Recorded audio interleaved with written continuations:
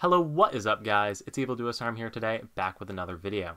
In today's video, I'm going to show you how to use a chroma key in OBS Studio, or basically edit out your background so you don't have any of your background surroundings.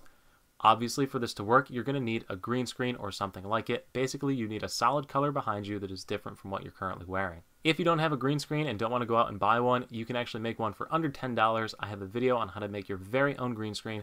Link is in the description below, also popping up on your screen right now. But once you have that sorted and have your solid color behind you, you're going to navigate to your video capture device, whatever's capturing your webcam footage, right click and click on Filters. Inside of the Filters menu, you can already see I have several chroma keys added, but we're going to go ahead and make a new one for you right now. Click the plus under the Effect Filters option down here, the very bottom left corner plus, and on that you're going to be looking for Chroma Key.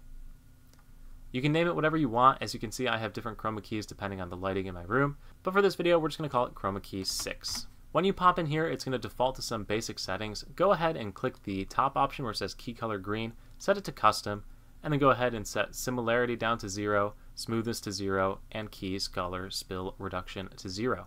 The next thing we're going to do is actually do a little trick to figure out what the actual color is behind us. So what you're going to want to do is open up the snipping tool if you're on Windows 10 or 7 or above really, and if not, you can just print screen it, copy it into Paint, and kind of basically what you want to do is get this picture here. So we're going to go ahead and hit New, snip this image, and we now have the snipping tool image in front of me. What I'm going to do now is save this, so we're going to save it to the desktop, File, Save As, and we're just going to call it Background 2 since I already did this once. And that's it for that. The next thing we're going to need to do is navigate to a website that will let us extract the filter, the hex colors, from that image. So we're going to go to this one right here. I like this one. It works pretty darn well.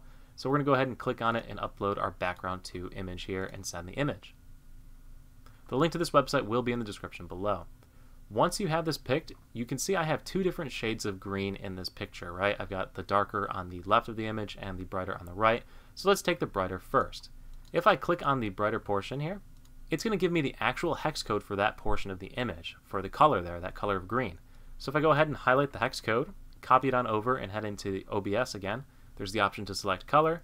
I can select the color, and right here I can type in the HTML code, just Control V to drop that in. It will change it to the exact color green and hit OK.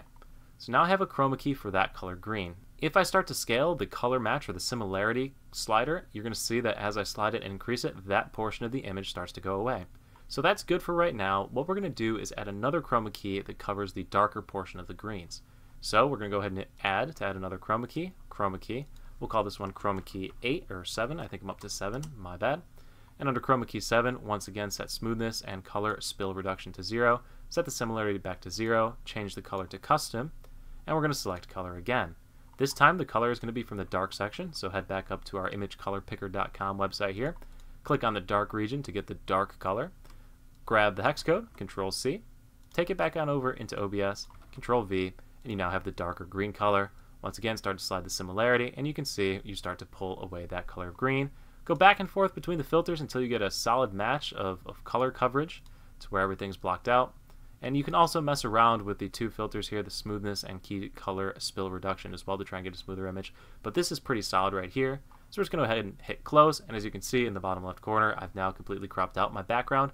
I've got the filters working, the chroma key is working, and we're all set and ready to begin recording, streaming, or whatever we want to do with our background removed.